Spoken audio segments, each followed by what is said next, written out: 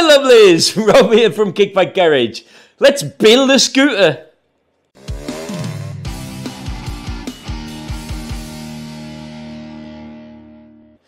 Well, looky. My man Steve, what a brilliant guy. He painted this. He's doing a little bit of moonlighting for me. So he's been working the evenings and weekends and maybe sometime during the day while his boss is in quarantine. Thank God for Corona. Anyway, it's only 9 days since I gave him this, and it's already back in my garage, painted, and got loads of shiny bits, and there's like a gorgeous smell of fresh paint in the garage here now. It's just lovely. It's, and just really can't wait to crack on. And as you see, on my way to work today, well, on my way, I came in the garage this morning. I was to grab my bike because I cycled to work. And I was looked at the clock and I was like, I don't need to go for another 10 minutes. And I started, I just can't keep my fingers off it. So what I wanted to do before I take this off, I just want to show you how I managed to press in the bearing seats and the crown ring. This is how I've been doing it for ages. And how I've done it the last 5 or 6 times at least here. I just use the threaded bar. And the most universal tool in the Lambretta world is a used silent block. The cool thing about the silent block is it's actually a perfect fit inside where your top race fits. So I use that on the top, an array of washers and stuff at the bottom. Do you think I could get this out and show you? So what I did at the bottom is I used an old crown race, which I turned upside down. You can see that, that's good. And I held it at the bottom, and what you do is you thread down the bar with these gadgets on, and you just pull in one race at a time, because that gives you a lot more chance of not elongating the area where they sit, and a bigger chance of getting them in flush. So I pressed in that first, and then I put on the silent block, and then I fit the lower cone with the guard here. It's not quite pressed in. I can still move it a bit. And I used the bottom race upside down, a used one, and a big fat washer, and pulled in the lower one. So what I'm going to do now is fit the upper race in the chrome ring, and I've also fit the grub screw there, as you can see. So my plan today, while I'm doing this, I thought I'd talk at the same time. I'm such a good multitasker. While I'm doing this, what I thought, the plan, I tell you, what just, I know what you're thinking. I'm going to be very careful. Tea and fresh paint, not a good idea, but I'm going to be very careful, I promise. So, I've even spilt some, damn you. So, the plan today is basically, I want to get this up on one wheel and the stand. So, crown race first, I'm going to fit the stand and splash plate. I've actually never fit a splash plate before, so that should be interesting. Get the stand on, then fit the fork, tighten down the fork at the top there, then it's stood by itself, and then I'm going to do some smaller jobs. Now, my philosophy when it comes to building scooters from the ground up is don't rush it, obviously, but I sort of like to do a major job, and then I like to do a not so major job. So in this case, I was thinking about fitting like the toolbox door, but I'm going to leave that until I've done the toolbox and that. But we do have like the rear grille. I need to fit the rear light before I fit the mud guard, and I'll stop blabbling, and I'll get this sorted.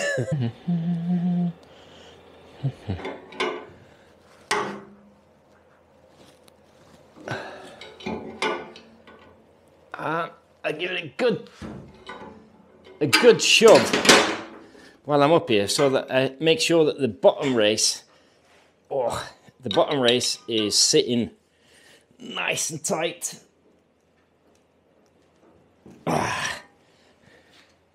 Lovely jubbly. This is a satisfying job.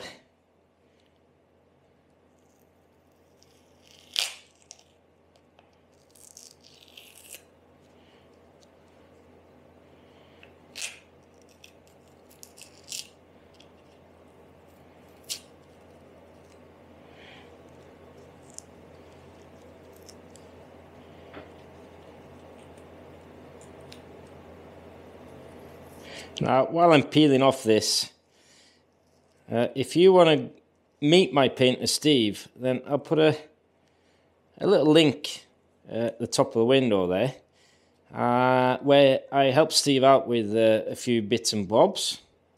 And he is a nice lad, and that's actually one of my most popular videos. So if you haven't seen that, go and have a look. Look at that. Lovely, lovely. Obviously, first job, fit the stand feet. Now, these stand feet are from Castle Lambretta. The last few sets I've fit have come from Screwtopia.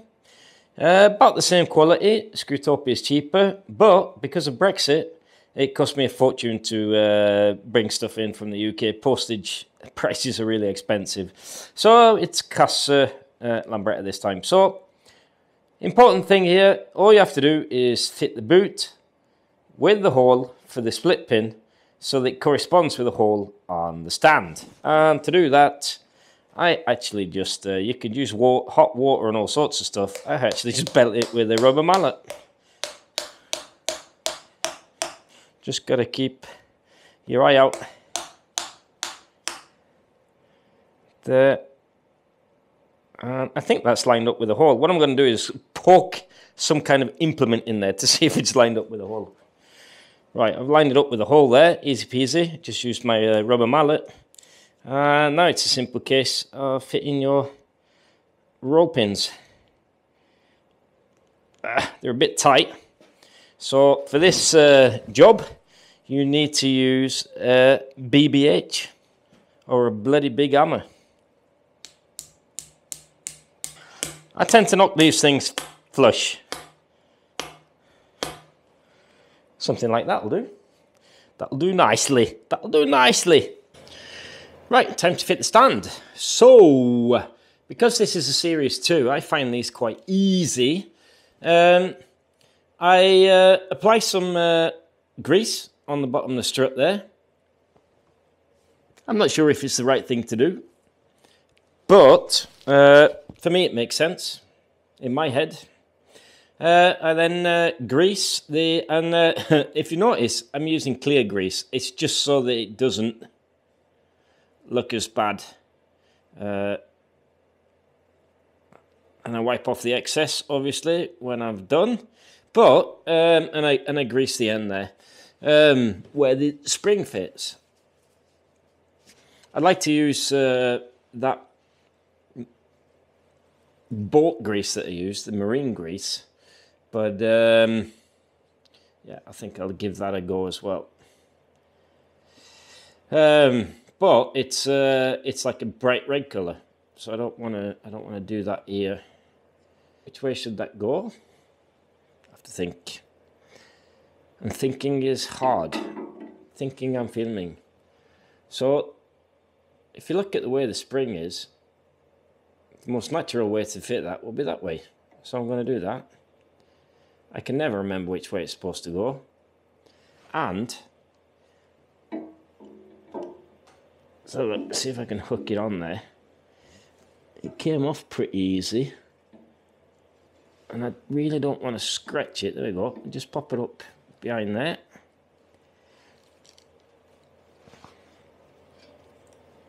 Get in there, you bugger. Like so. Something like that. And my brackets are purposefully sat right on the other side of the bench, so I can't get to him.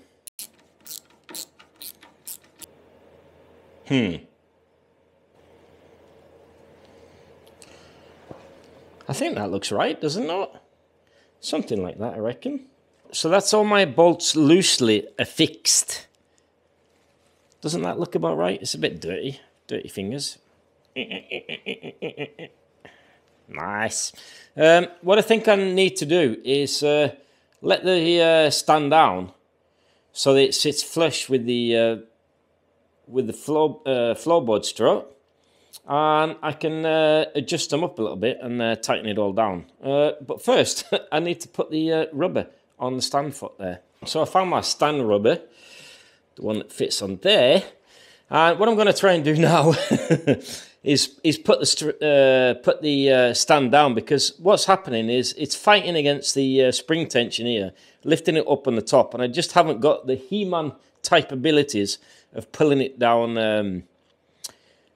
Pushing it down towards the strut. So what I'm thinking is when I fold the stand down, then that should sit flush on the strut and give me better chance of pushing this whole assembly up against the strut there. But yeah, so this is probably where I trap my fingers, drop my frame off my bench.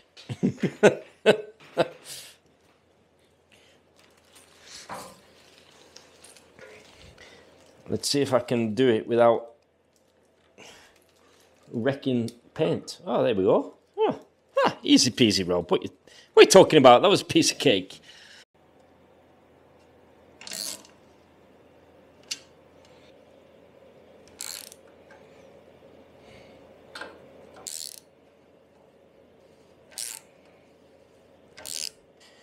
Right, let's put it up. Yeah, easy peasy. And there she is, up on her own two little legs. Bless, lovely little thing. So what I'm going to do now is, normally I'd try and find a fun job, but yeah, I just want to get this fork on, to tell you the truth. So I am, as in previous videos, I am fitting loose bolts. If you want to know how to do that, I'll post a card up at the top there, and I'll just have to crack on.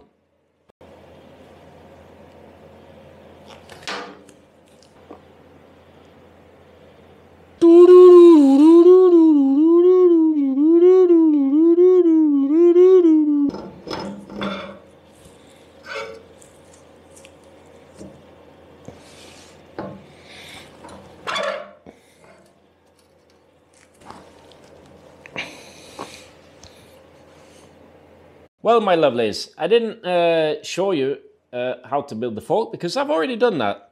And if you're interested in how you fit the BGM front disc, then I'll post a link up there. I obviously built this while the back of the scooter was at the painters. Now, I went for the BGM disc because it's, yeah, I think I've explained that before. It's basically because it looks original on the one side, and it's a nice little stopper, this is. It's got a nice big 220 disc, and it's not quite as expensive as the Casa Performance disc. And I could use my master cylinder, so I saved a couple of pennies there. The setup here is these beautiful F16 BGM shocks. I am using the 10% BGM 10% stronger spring. The reason why I've chosen that is because that's the same setup that I had on the Series 1, and I loved it compared to the PM tuning disc I had on this, which I thought was pretty dismal. So that's why I've gone for that. Right, the fork is in, the stand is on. I've actually done a few things more than I was expecting to do tonight. I started a bit late. What I wanted to show you, I've now fit the rear frame girl. There's no point showing you how to do that. It's 2 screws basically. But what I do want to, as a point of interest, what I do want to show you is that you can actually over-restore these things. Now, this rear frame grille is the original. I know the whole history about this scooter, so I can assure you it's the original. But hopefully, if I can zoom it in, you can see that even though it's quite flush on the sides, both sides, and it's flush at the base of the scooter there, you can actually see there's a little bit of a gap there. I'm not sure. I hope so. Please zoom in and show that well. But so they weren't perfect when they came from the factory. All I've done with this, I buffed it up on the wheel when I was finished with. Oh, now I'm dirty in it. I buffed it up on the wheel when I was finished. Let me put you have a little look at it from behind. So it looks perfectly okay, but yeah, if that was going to be judged at some sort of innocente elegance de concours or something like that, they'd probably say that that doesn't fit properly. But that's how it was from the factory. So the next job you need to do before I fit the rear mudguard, I obviously have to fit the rear mudguard before the engine, and I want to fit the what they called the wiring loom. Before I do that, I want to fit the rear light and the rear mudguard holder. The funny thing about this is this gasket here, this is actually the original gasket from the factory. It's really brittle and horrible. I thought I'd give a go at trying to fit a new one. I've been actually looking for these for ages. They're normally sold out. A lot of people fit grey ones, but because the original was white, I'm going to be a little bit pedantic and try and fit the white one. Now, where is my rear? Oh, my rear light has been painted. I have to go and find it. So, fitting the rear light on the Series 2 can be a little bit tricky. Just remember, do this, like I said, do this before you fit your mudguard. Otherwise, it's going to be completely and utterly, massively a nightmare. And these reproduction gaskets are sort of, you have to stretch to fit. They're a real pain to try and get on the light there. So what I'm going to have to do is offer it up and then squeeze the gasket around the light. Before I start on this, I do want to say is on the back of the Series 2, you've got this like bracket with a chamfer on it. This sits on the back side that way, and if you can see here, I've got no paint there, and I've got no paint on that side. The reason for that is because that's where your frame earth comes from. That was a complete and massive nightmare. What I ended up having to do is pull in the light as far as I dared by tightening the screws on the back here. And I actually had to get a screwdriver. I had to push it down, the gasket here, push it down, get a screwdriver in there and actually prise out over the lip. Such a nightmare. And at the top here, it's a little bit baggy. I can actually push it down there. But that's going to have to do. But yeah, what a complete nightmare that was. I don't think I damaged anything. Because as soon as you get your screwdriver out, it's really important to mask up the area that you think you might scratch. And basically, I masked up the whole world here. Oh dear. Right, so that's a rear light fit. And the last job of the evening, I will be fitting the mudguard holder plate. You don't get these on Series C, so if this is your first Series 2 restoration or build, then you get these like rubber grommets, and there's two different sizes. If you see on the front side, the side that goes towards the plate, there's like a indentation there. That fits on where your screw goes. Like so. The two short ones at the top and the fat one at the bottom.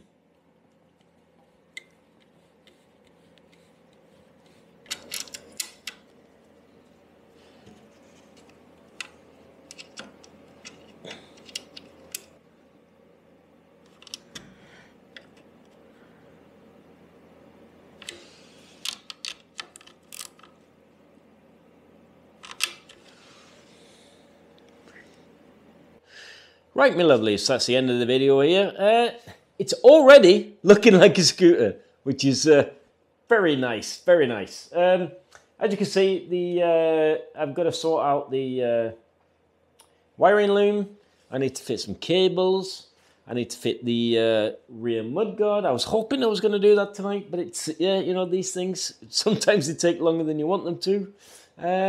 Yeah, cooking on gas. Don't forget, if you like this kind of stuff, do the old thumbs up and the subscribe, and I'll see you all in the next one. Ta-ra!